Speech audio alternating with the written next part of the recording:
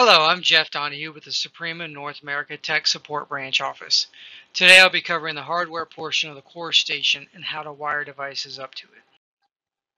First, I'll cover the optional enclosure for the CoreStation, the ENCR-10, which includes the 8-channel 12-volt DC power supply and a door tamper switch. As well, there's a place to mount and secure the 12-volt battery that is not included with the enclosure. The left picture shows the enclosure with the door closed, which includes an AC and battery LED light status. The picture on the right shows where the CoreStation we place inside, along with the power supply in the lower left and backup battery mounting location on the bottom right. Here we have 4 different readers designed to go with the CoreStation as slave devices, yet many other Suprema readers can be used as well. The first is our biometric-enabled or BER2, which is a biometric fingerprint reader as well as a RFID card reader.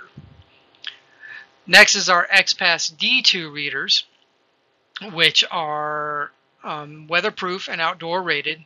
So they have an IP rating of IP67 and IK08 for vandalism rating.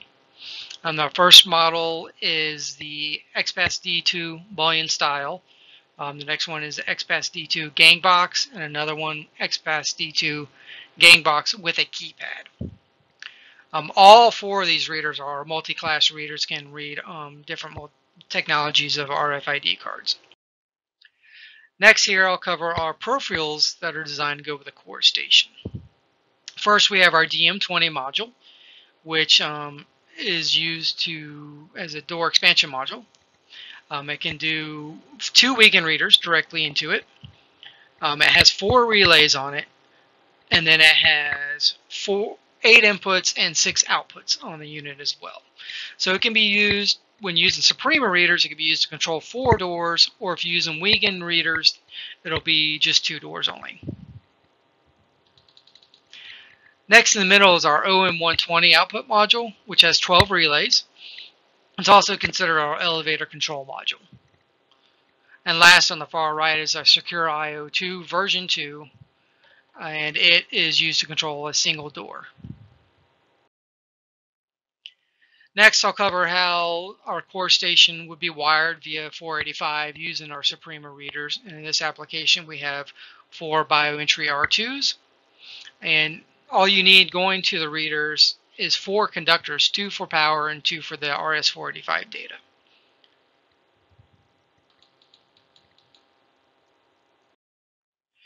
You can also, if you wanted to, daisy chain the readers, such as read in, read out reader. So in this case, you would have the 485 going to the first reader and then daisy chain to the next reader.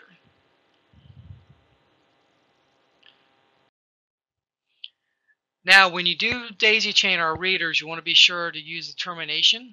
So the readers come with a resistor, as well on the CoreStation there's a little dip switch you can slide to turn the termination on. So you always want to make sure you use twisted pair wire as well when doing the 485 connections.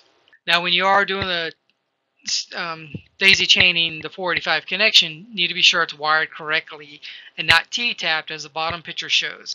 That would not work properly. You need to be sure you're daisy chaining properly in and out of each reader. Next, we'll have a short video of actually wiring up the CoreStation with a couple of our Suprema readers. All right. So let's go over the core kit or CoreStation itself first. So it has 4 door ports on it already. So you have door port 0, 1, 2, and 3. So counterclockwise on the board here.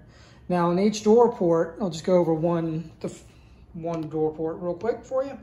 So on door port 3, we have the relay here, 2 inputs for your Rex and door position switch, TTL out, which is 2 of them, and Wiegand. So that is if you're using a third-party reader with our door port, with our CoreStation, you can connect them to the door port. And the outs would be to trigger the LEDs or the buzzers on the reader itself. And then we have 12-volt DC power out to the readers, and then 485 connection at the top here. Now when using our Suprema readers, you want to use a 485 connection and not the Wiegand connection. So I'll go over that here in a minute. But as you can see also on each door port, we have large light for when the relays trigger. You actually see that come on after a while when I get to that point, as well as lights for the supervisions when they're actually being triggered and violated. Now also on the board here at the bottom, we have the 12 volts DC coming into the unit, as well as a couple of auxiliary inputs, which you could wire a cabinet tamper to that. So each, like I said, each door port is here, and you have 45 connections on the board. And at the very top, let me show you the top of the board here. We have another 45 connection, which is called a host connection, and then the Ethernet connection when connected to the LAN. All right, so zoom in here on door port 3. As I've already went ahead and wired in a REX button and a door contact as well. So we'll test those out here in a little bit. Now when you wiring up the R2, let me just go over that real quick with you.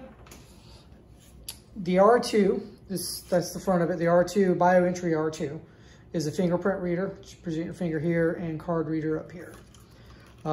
This is the power connection, 12 volt. And then, like I said, we'll use the 485 connection. That's for this one. And then the gray and black are 485 ground and shield in this application. All right, so I'll go ahead and wire this in.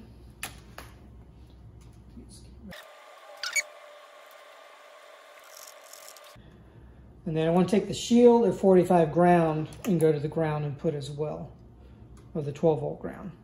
So all the grounds on the board are same polarity and have continuity between them. So.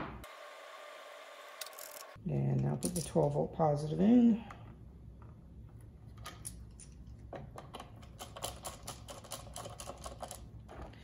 And now with the REX, I wired into port 6, and the door contact are wired into port 7. Now, something to take note with any of our readers, no matter which model you're working with, there's a serial number here on the back of the unit. It's good to document that serial number before you mount them and document where you mount them, because when you're inside BioStar 2, which is software used to add them in, you see them by serial number. So if you have multiple readers of the same model type, you can't necessarily tell where they're apart. So if you document it beforehand, just a best practice to do so. I'll go ahead and we'll wire in. I have an XPass D2 mullion style. I want to wire that into door port 0. And now this is the XPass D2 mullion. And now on the back of the unit, it's sealed as far as the wires going in. So this can be outdoor, it's outdoor rated. It can be mounted outdoors and so forth. While the R2 I just showed you, it has pigtails that can come out the back. It's for indoor use only. So with this pigtail here, a lot of people ask, oh, do we have an adapter for that to connect to it? No, we do not. So we just tell people cut it off completely or just cut off the wires you're going to use. This application, I'm going to be just using the 485 and power. So take the red and black for the 12 volt, snip them, and then same thing with the 485 connector.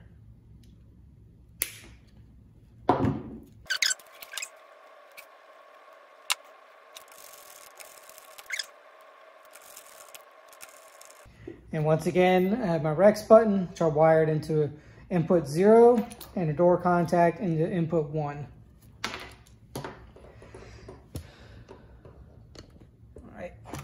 So go ahead at the top, I'm going to go ahead and plug my Ethernet connection in. And then at the bottom, I already pre-wired the 12 volts coming in. So let's get that plugged in.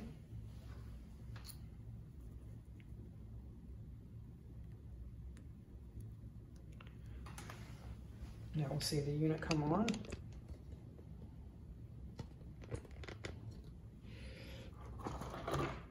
Okay. Thank you very much.